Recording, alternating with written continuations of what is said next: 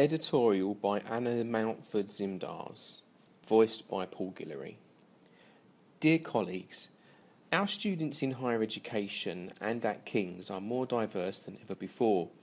How does this affect how educators reflect on their role of supporting student learning in higher education? What are the opportunities for drawing on the strengths of diversity in a classroom? How can technology be embraced to enhance learning for diverse students? The 8 contributors to this special issue have thought about what diversity or the lack of diversity means in their teaching contexts. In addition, the Centre for Technology Enhanced Learning, CTEL, has provided an overview of how the present special issue has been made accessible. All contributors work as educators at King's College London. Their contributions to this special issue describe their own practice and initiatives to enhance student learning in the context of diversity. Their reflections and reviews are honest, insightful, and thought-provoking. Students at King's come from as far afield as New Zealand and China, as well as our local community in London. They come from different cultural, national, and social contexts. Some consider themselves disabled, some not. Some students are returning to study after a break or as graduate students. Many undergraduate students continue straight from secondary education. Some students prefer learning by doing. Others prefer learning by listening, observing, or reflecting. Our students come with different expectations and abilities to navigate the complex space of higher education curricula. They have had different educational journeys to reach the point of embarking for study at King's. They have different commitments outside of studying and different levels of support from friends and families for their studies. Students might live with family members, in halls of residence or privately. They may or may not engage vividly in the extracurricular activities at King's.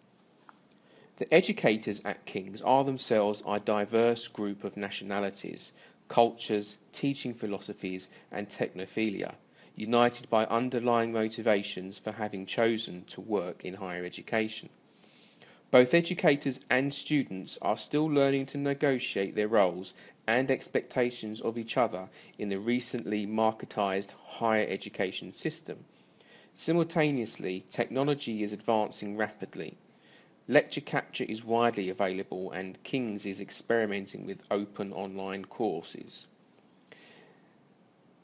There are new, innovative ways to engage students with a range of learning styles, preferences and abilities in an inclusive, universally designed classroom. The present collection of 8 essays shows how educators are thinking of the diversity in their teaching context. The essays were originally submitted as assignments for the option module Teaching in the Context of Diversity, which is a part of the postgraduate certificate in academic practice at King's Learning Institute. 8 participants with particularly insightful submissions within the 2 preceding years, 2013 and 2014, have enthusiastically agreed to be part of this special issue. They have taken the feedback from their original assignment, as well as additional comments from King's colleagues to further enhance their original submissions. Half of the 8 pieces in this special issue are reviews and the other half are reflective case studies. The reviews focus on reviewing the literature in a field and linking it to practice, whereas the reflective case studies start with the author's own practice and then link it to the literature. Each piece concludes with the author's top tips for supporting each in the context of diversity. The 7 top tips from all educators are summarised in the final section of this special issue. It is with great pleasure that I now introduce the individual pieces. The first essay by Teresa Elms introduces and reviews the idea of cultural capital. Elms uses the concept of cultural capital as a lens through which to understand participation and non-participation in higher education, as well as a lens for understanding how students choose particular institutions and courses. She then relates the theoretical review of the literature to her own practice, working with students in the grand neo-Gothic Warren Library that is part of King's Library Services offering. Elms argues the differences in cultural capital continue to matter while students are in higher education. This can affect their comfort levels, their understanding of tacit information, and the hidden curriculum that allows students to navigate the language and culture of higher education, and how well students can meet unarticulated expectations. Different cultural background can also give insights into the approach to citing other people's works. Elms links those insights back to her own personal experience of higher education, as well as showing how these insights provide an opportunity to address barriers. Her top tips for teaching in the context of diversity include explaining unfamiliar terms, making students aware of available support, providing clear instructions, and consciously taking into account students' prior knowledge. The second essay is a reflection by Matthew Moran on the challenge of peer labelling in his teaching practice of leading a course on riots. Moran and other educators in the field of international security studies are no strangers to covering controversial and emotive issues and conflicts. However, the relationship between race and the London riots of 2011 developed an unexpected dynamic in Moran's own classroom when a student began to feel that his classmates were making an implicit link between him, his race, and the riots. Drawing on labelling theory, Moran makes sense of the observations in his classroom. He considers how educators might plan their teaching to incorporate thinking about the possibility of peer labelling and stereotyping occurring, as well as planning for harvesting the benefits of diverse classes and instilling a broad worldview and an appreciation of diversity among his students. Moran's top tips include challenge assumptions from the outset and drawing on diversity as strength in the classroom. Jeff Garmany's essay begins with a perceived lack of diversity among his students. Garmany has developed a module on the cultural geography of Brazil and was hoping to cover the potentially controversial issues such as slavery, domestic violence, religion, environmental degradation, and the socio-cultural construction of race and gender. However, it turned out that all participants in this course were white and male, and Garmany was concerned that this lack of observed diversity among students would hinder constructive discussions. His review of the benefits of diversity in higher education highlights how reflective teachers can draw on diverse perspectives participants bring to classroom conversations as strength. Although Garmany also acknowledges the potential additional preparation and thinking time required in drawing on this strength. However, in his classroom, Garmany found that the lack of observed diversity among participants hindered discussions a lot less than he had expected, with students happy to critically engage in a range of controversial discussions. This, in turn, leads Garmany to consider how he might have underestimated the actual non-observed diversity among students that is not easily reducible to skin colour or gender. Heterogeneous insights can thus be gained from learning groups that might appear homogeneous on the surface. Crucial in the success of a discussion-based classroom is the teacher and his or her ability to lead discussions where students can voice and critically evaluate a range of perspectives and views. In the fourth essay, Deborah Chin addresses the frequently neglected issue of students in higher education who also have caring responsibilities. For these students, the choice of university and course is often influenced by their caring responsibilities, with limited geographic mobility and some restrictions on the course requirements they might easily be able to combine with their role as carer. Carers might feel more isolated on campus and are time poorer than their peers without caring responsibilities. Chin describes the support available and recommendations for supporting carers in higher education, including the need for staff training and a positive framing of the contribution carers can make to the learning for others, as well as the potential for online or remote learning for carers.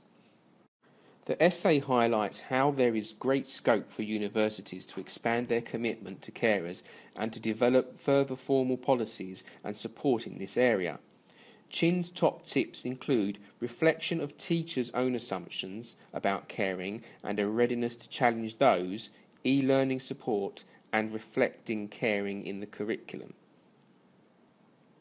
Sonia Lipzinska reflects on how best to create accessible learning materials that allow students with undisclosed disabilities to fully participate in her training sessions.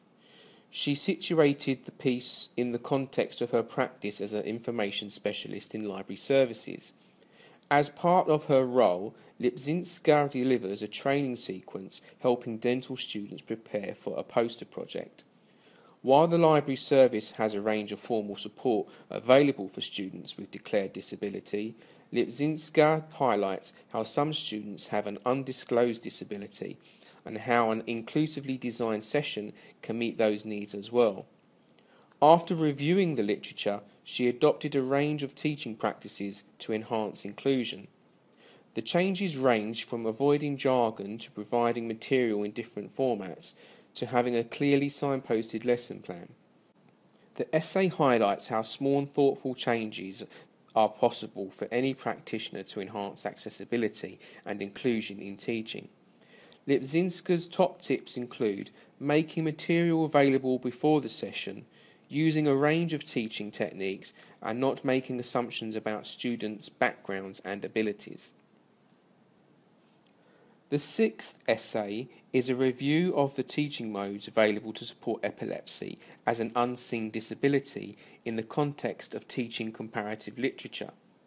Maria Vaccarella observes that neither the social nor the medical model of disability exhaustively explains what happens in epilepsy. Epilepsy has low levels of disclosure. Vaccarella argues that supporting students with epilepsy needs to be a combination of individual support and a move towards universal design. She cites examples of innovative practices ranging from living arrangements to financial support. The essay concludes with a reflection on how learning about epilepsy has impacted Vaccarella's own approach to teaching by aiming to remove barriers to learning. Changes or anticipatory adjustments include making material available before the lesson, providing a glossary of new terms, and providing enough information in written material so that students can undertake tasks remotely, and thinking about audio-visual recordings of sessions.